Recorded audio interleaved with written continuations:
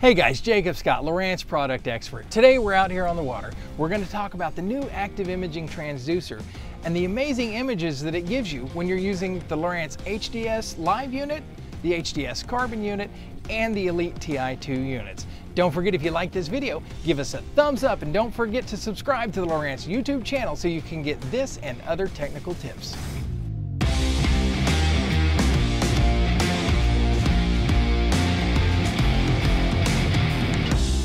Some of you may be asking, what is Active Imaging?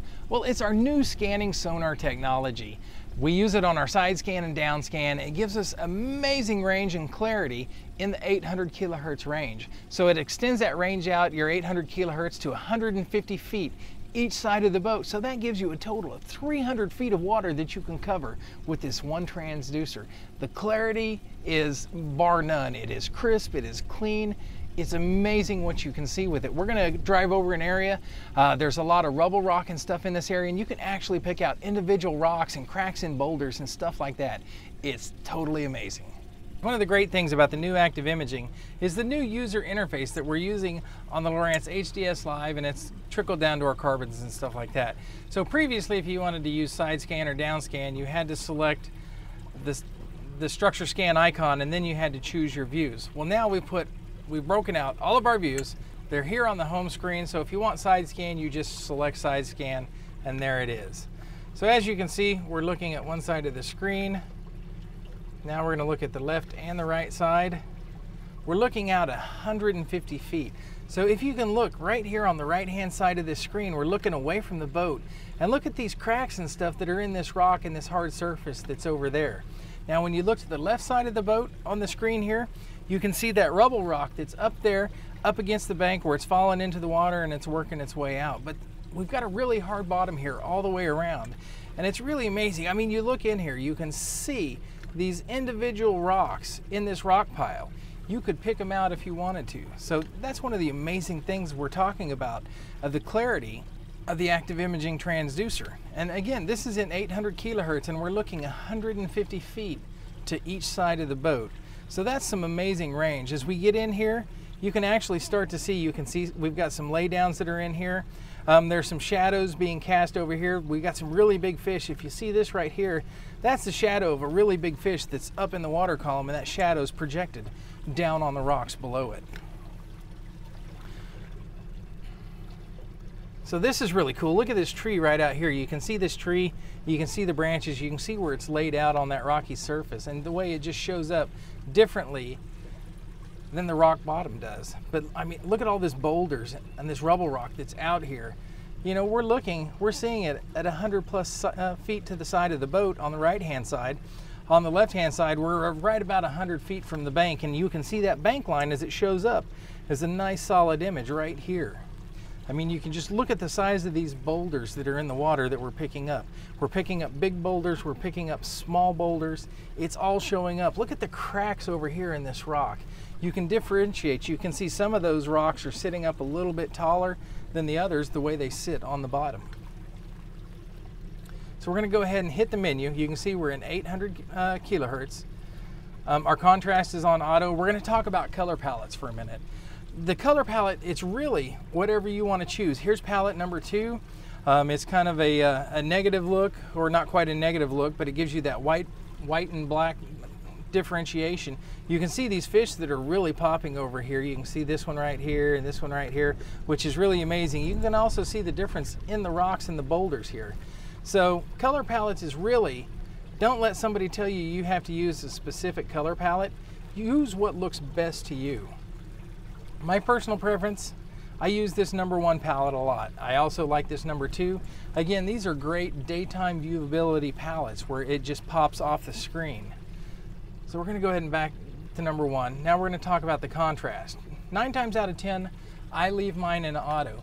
But think of contrast as the power you're adding out there. If I turn my contrast up, you can see I put more energy into the water, and I can wash stuff out if I want to. Or I can drop the power on it. It doesn't reflect as much, and I can make it as dark as I want to make it. So again, like I said, auto is a really good setting that works for 99% of the people 99% of the time.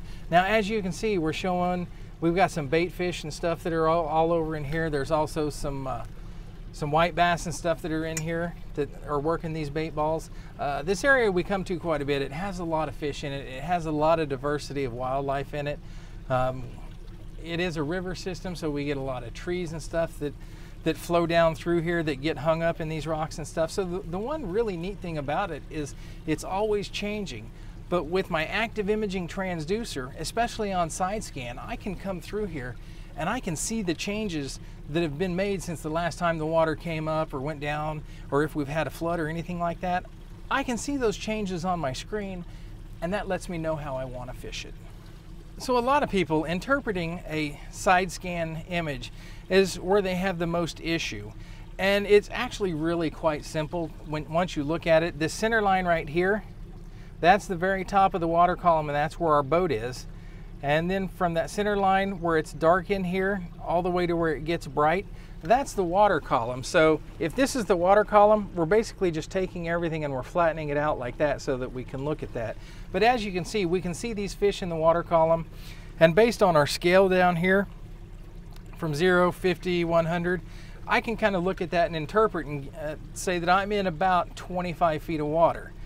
And you can see we've also got these fish that we're marking in here. These are big fish. They're called a spoonbill or a paddlefish. They're really big fish.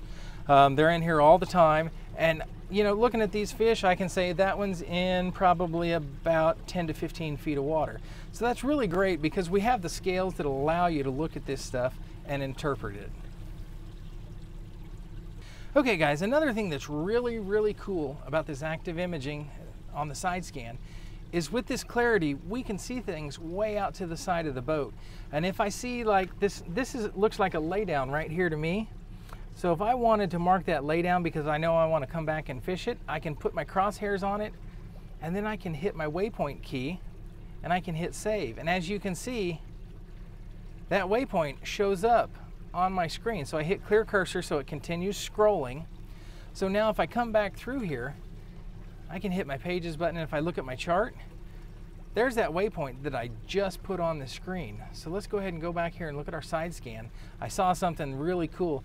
Now if you look in here, again, I spend a lot of time looking at this, so I pick it up a lot quicker than people that are just now starting to use SideScan. But you can see how this looks like it kind of curves up. So that means we've got a bowl kind of shape right here. We've got a bowl shape here that's kind of curving up, and it curves up into the bank line over there. You've got a lot of boulders in here, a lot of riprap, but you've also got a little, where it's darker in here a little bit, you got kind of a softer bottom, so typically that lets me know that that's probably something that's more of a muddy, sandy type bottom. So the easy thing to remember on this is the brighter the reflection, the harder that surface is that the sonar is reflecting back from. If you look over here on the right side of the screen, this is really, really cool. You can see we have the hard bottom. You can see like some of the cracks and stuff in here. And then you can see it kind of gets really soft over here on the edges. It kind of gets a little darker and muted. And what that is that's a muddy bottom. That's basically where the river channel is over there. So it's got that nice muddy bottom from the silt and everything that flows down the river in it. But I mean, it's just awesome that you can pick out that line between the hard bottom and the soft silty bottom on this unit. Okay guys, look at this tree over here. You can see this is a tree that's on the bottom over there, and most of what we're seeing is the shadow of the tree, that really nice dark spot of it. So here's the thing to think about on this. You know, people are like, well, how high up is that sticking? If you think about it in the terms of trees and telephone poles and stuff at nighttime, if you take a flashlight and shine it on them, the higher up that light shines on that pole, the farther out that shadow goes. So you can kind of get an idea of how high up off the bottom that is by the length of the shadow. The longer the shadow, the higher up off the bottom it is. When we're talking about the shadows, and this really proves it right here, you see these shadows right here on the side? These are some big fish that are out here, and that's their shadow where it's shining on the water column. My guess is it's going to be these guys that are kind of right over here. You see a little bit wider, lighter spot, a little bit brighter. That's the fish, and you can see how far it is up off the bottom, so that casts that shadow out there a little ways from it. And that's just really amazing when you look at it. It's really cool to look at and see. So one thing that tells you when you're looking at that shadow, you can see that shadow, and a lot of times you're also going to see the fish. You can see, that kind of gives you an idea how high up off the bottom.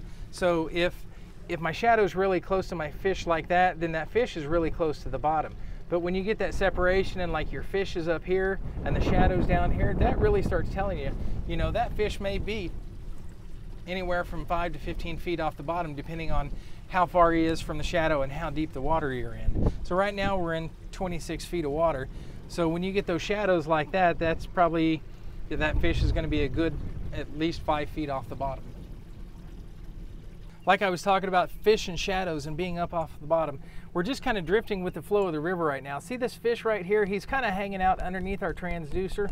We can see where he is in the water column here, that he's typically, I would say he's at about 15 feet deep. But look at his shadow.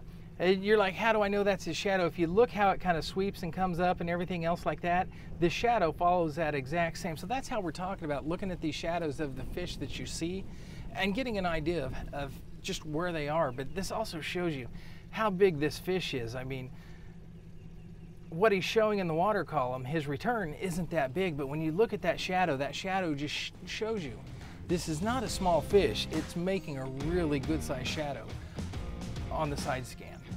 That's a little bit on how your Active Imaging SideScan transducer works. Again, it's amazing the clarity you get, and it's amazing the range you get out of this transducer. I love this transducer. I use it all the time. So don't forget, if you like this video, give us a thumbs up, and don't forget to subscribe to the Lowrance YouTube channel so you can get other technical videos like this.